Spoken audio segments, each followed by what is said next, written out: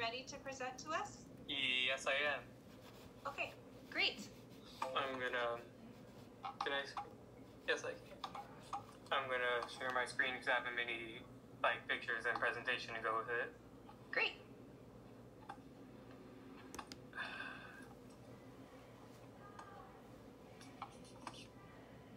So while this loads, thank you for giving me this time to present my Eagle project. I spent a lot of time so far working on it, and I'm excited to do it. And I'm excited to share it with you all. I don't know why this won't. I'll just do it like this, I guess. Is this? I don't want to wait forever for it to load. So,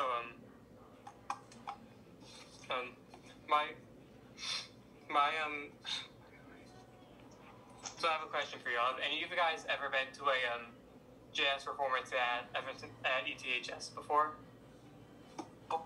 No. No. I've actually been to one and been in back, so yes.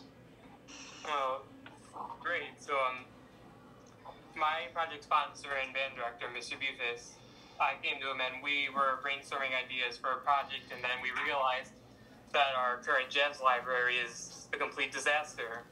And having an unorganized jazz library means it's hard to find music because inside this, you can see in this picture in the bottom right, there's no organization whatsoever. The music's basically just thrown into these filing cabinets. So my project would consist of taking this music from the cabinets that are shown on the right into these red new cabinets, which are shown on the left.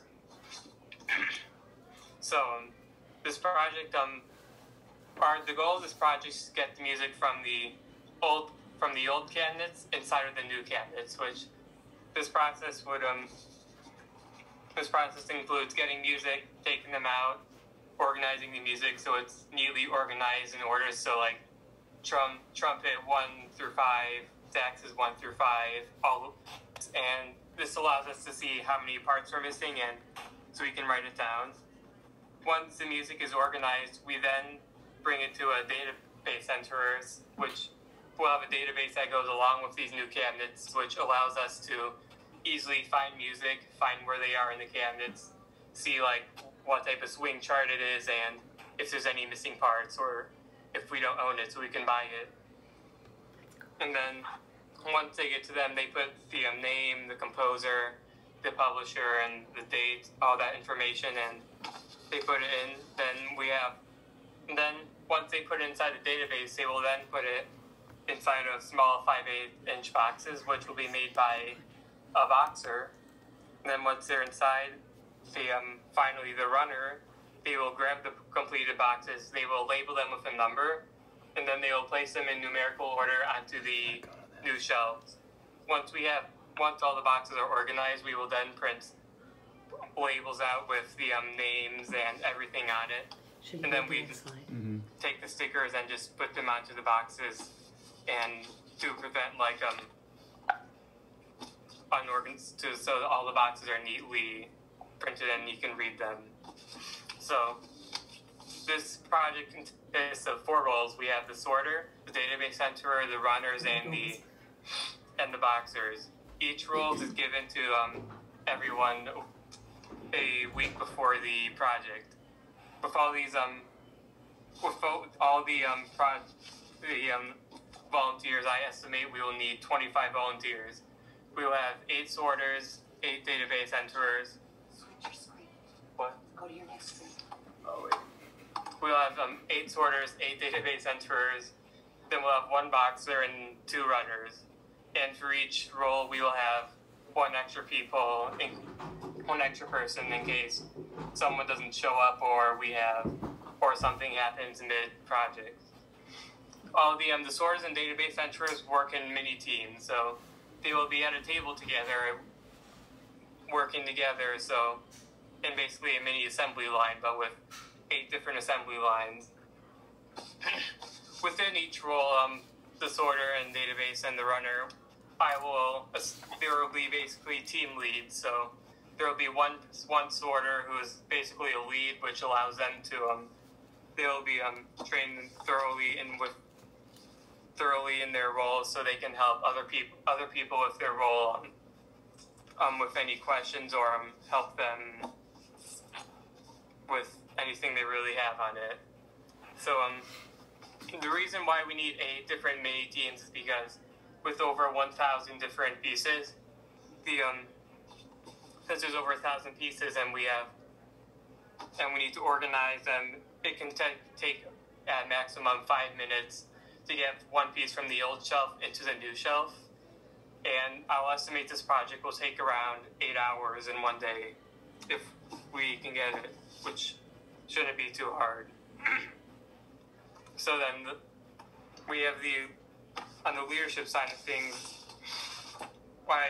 like I said before, there will be one team lead for each role that a week before I will be given to them. And a week before I'll also assign everyone different roles, and I will explain to all the sorters how they can sort the music and the specific list. Because to sort the music, there's a specific list to get from the saxes 1 through 5 and all the way down through percussion in the stack. I will also train them to find where to find all the names, any missing parts, and where to find the style jazz it has. And on the date when the project comes around, so all of this was a week before the project. Now, during the day of the project, I'll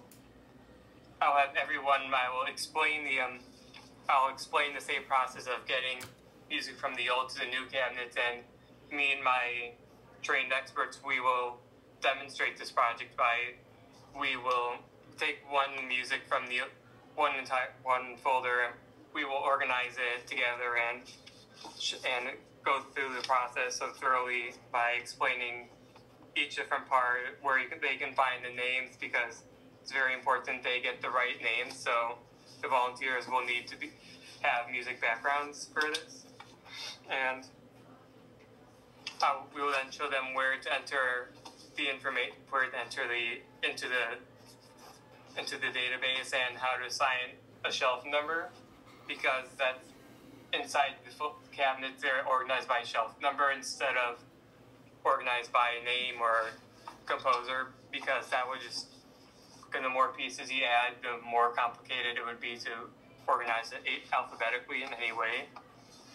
And so inside the jazz room, this is where it takes place. So we have eight different teams of people working together in this. And we'll have 2 runners that go by, and so first the sorters, they would go to the old cabinets and they grab one piece and they'd sort it, and they would this is how the room would be arranged. So on the day of the project, we would basically set up the room like this, and at the end of the day we would take it down. So does everyone understand the process of how it works? Or is everyone muted? Never mind then. So, does anyone have any questions about the process or how it works? I did have one question on your databasing. Are you guys allowed to scan it? Scan the music? No, we're going to be making a database in the Google Sheets form, so we can have multiple people editing it once, and there'll be rows with the title, the name, the composer name, everything else, and if there's any missing parts to it. And scanning the sheets would make it just ginormous. Jack, how many hours do you have invested in this project so far, if you had to guess? So far, I've worked over 20 hours coming up with the process and working with my sponsor and Dr. Richter. Okay. What do you anticipate being one of your challenges that you might, some of the challenges that you've thought of at this point that might pop up for you? The challenge is, there's many things, like leadership-wise, since this project is, we're basically doing the same thing for 8 hours straight. It could be very repetitive, so a challenge for me and the other leads would be to make sure everyone's staying focused and that it's very important that they're entering they don't like days off because they could miss like a composer name and put the publisher's name or the composer, and it's important to keep all that information correct so the database is accurate, or else there's no reason to have a database if it's all wrong. Got it. Hi, Jack. This is Dean. Question about putting a lot of effort into getting this all organized, which looks great. Have you given any thought as to how the instructions for continuing its maintenance afterwards, like how the organization of things will be, structured, and how people can enter information in after this? Mm-hmm. So since we're organizing this by a shelf number, that allows us, if we have a new piece, we can go to the, you can search the database to make sure we don't already own it. And if we did own it, you could find the shelf number, and these four shelves, they're going to be like shelf numbers. So the left one will be top to bottom. It'll just go from 1 to however many numbers there are in the database. So if we have a new one, we would be able to take one, go to the bottom, find the next available shelf number, and we just put it at the end of the line because we'd be able to search up its name or composer and find where it is in the database to grab it in the future. Good, thanks. We talked about that beforehand. Is there still some fundraising involved in the project? If yes, so can you can you explain a little bit what you have in mind? I'm sorry, can you say it again? The fundraising part for the boxes. Do you still have that in your planning? Yes. Since we need each box is around 80 cents each, so in total we need around $800 for this, and to get the money, there are many organizations like Bob Rogers Travel, J.W. Pepper, the Evanston Band and Orchestra, and the Music Institute of Chicago I can go to for corporate donations and to help fund the boxes. And I can also, with Mr. Bufus's help, I can email and get help from all the band families to donate to this and to the project. We need extra permission and all that. Yeah, I know.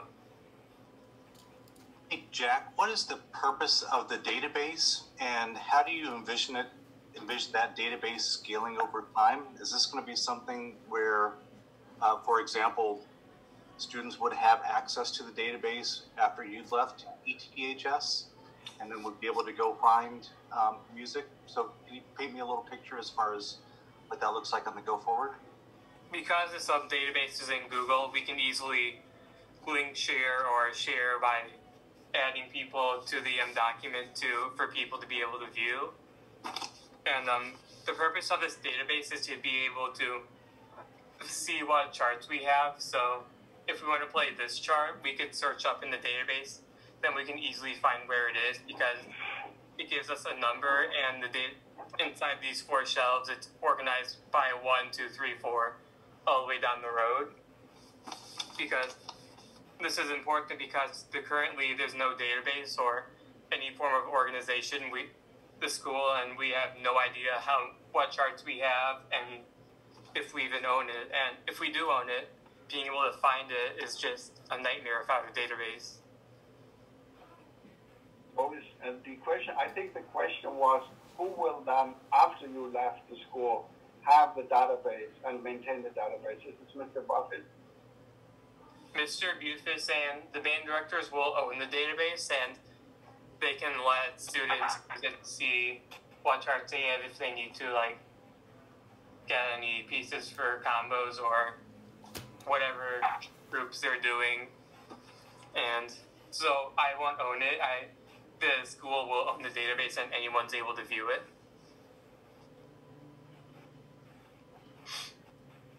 Jack, I had a question. You mentioned, a challenge being to keep the scouts motivated for 8 hours. Did you think about maybe breaking this up over 2 days? my sponsor, he really wants this project to be done in one day, but I've planned to have like, it will kind of be scheduled like a school day. Like we have a 40-minute period and like a 5 to 10 minute break, then a 40-minute work period, then 5 to 10 minute break, and then around lunchtime we'll have like a 40-minute lunch break. People can like take a break from this, so they're not working 8 hours straight, because working 8 hours straight on the same thing, people would easily lose focus and get distracted. Okay, good. Hopefully you've thought about it pretty thoroughly. Thank you. Hey, Jack, do you have any contingencies for social distancing in case those that needs to be followed? Currently, I'm not. With all this social distancing, the school is closed, so we won't be able to complete this project till social distancing things are gone, and the school will let us back in the will let us in the building and other groups in the building, because we can't, because all the music is inside the building and the new cabinets are drilled and like bolted to the walls, so we won't be able to do it until those guidelines are gone. So Jack, how are you planning to do lunch? Are you going to ask people to bring lunch, or are you providing lunch as part of your program?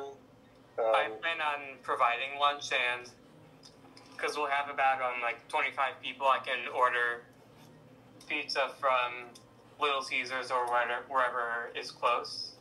I'm guessing there. And I can fund the lunch and provide lunch for everyone, so people don't have to worry about bringing their own lunch. Okay. Jack, I don't know if I'm jumping over somebody. So are you sorting some of the information or some of the music? Are you getting rid of some of it? We aren't getting rid of any music. So you're not getting rid of anything, okay. The reason we sort it is so we can see what parts we have, because if we choose a piece and we're missing, like, for example, all the trombones, we would have to buy we'd have to buy a new one of it because we don't have the part. And then, I'm sorry. That's okay. And also about the cabinets. I was just wondering, are they keeping the cabinets, or are you having to get rid of those cabinets, the old ones? I'm not exactly sure what we're doing with the old ones. I'm sure they'll be repurposed somewhere in the school or even in the jazz room. Okay. So what is your safety concerns you have to think about in terms of injuries or accidents? Or what are your precautions? From like a bunch of stuff like that. For injuries, making sure like, I'll start here. There shouldn't be any heavy lifting involved. Maybe for like example, when we're cleaning up or taking down, because there could be like an amp somewhere or like a bunch of stands we'd have to move in. That could be something. And also, there's water fountains all around the school. There's one right outside the hallway, so I'd be urging people to take water breaks if they're feeling somewhat lightheaded or even just slightly thirsty. I'm going to be encouraging people to constantly be drinking water, and if they need to take a short break because of whatever, I allow them to take a short break. Mac, did you say that this was going to take place during the school year? The school day? It is going to be on a weekend, so it's Saturday or Sunday. It's not going to be during like a school day. Your volunteers, are they all relatively going to be properly trained in the ability to do these tasks? How much training are you going to have to require for them?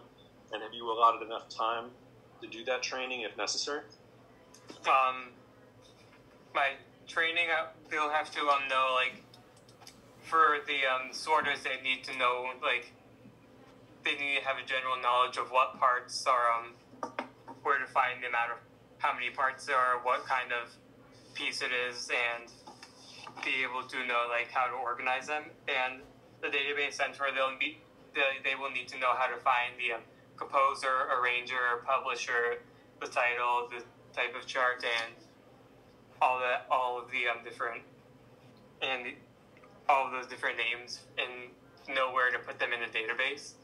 And this will, all the initial training will be done a week before the project takes place. So on the day of the project, I'm going to review it, and people will already know what they need to do, and we can get right to work.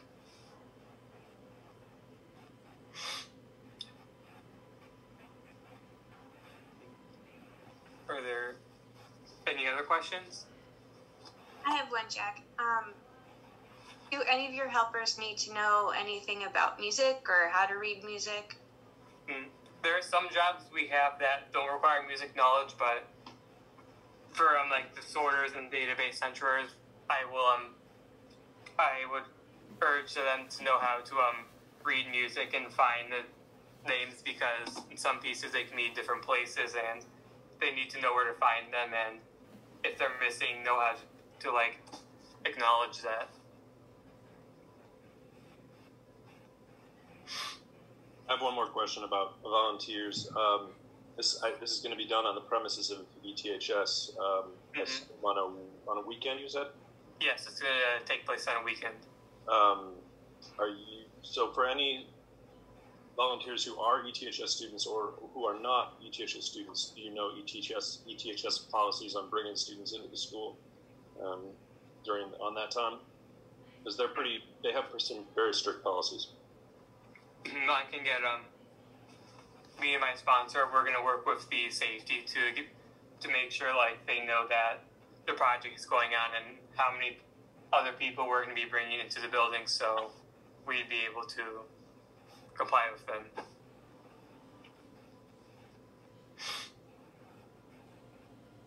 Oh, I have a question. Do you know whether or not, like, what the condition of most of the files are? I know in our office we come across this where we find things that are incomplete or hard to read, or do you have like a thought about that? Or yeah, some JS pieces can date back that we own probably date back to like since like when the program was first created back in like the 1940s, or they can be all the way back to then, which I'm guessing some pieces will have music missing. We may even have repeat pieces, so that's why I want people to have music knowledge, so you know, like, if some are written differently, they'd know where to find the proper information to enter into the database.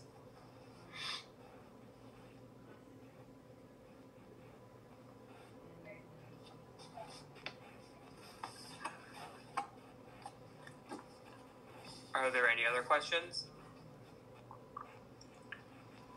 Well, Jack, I'm only one voice in all of this, but I want to commend you for picking a project that involves two of your greatest passions and combining them into one project. That takes a lot of thoughtfulness and intention, and so I want to commend you for that, because that's a big thing to do. Thank you.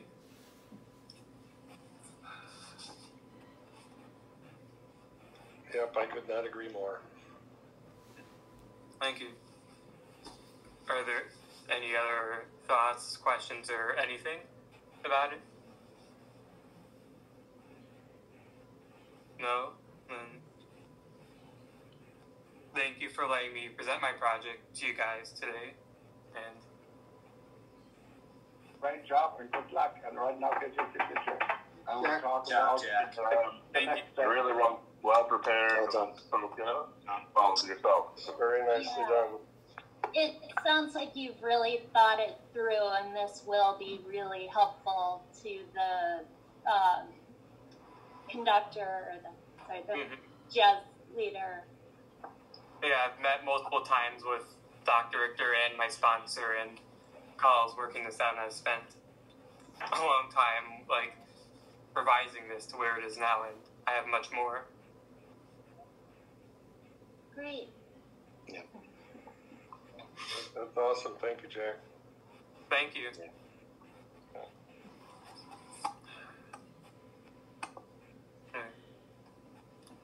You want me to leave you guys be for the committee. Yes, I think you can run away and be free. Congratulations. Thank you again. Bye. Nice job, Jack. Bye. Bye. Great job. Yeah, it's nice.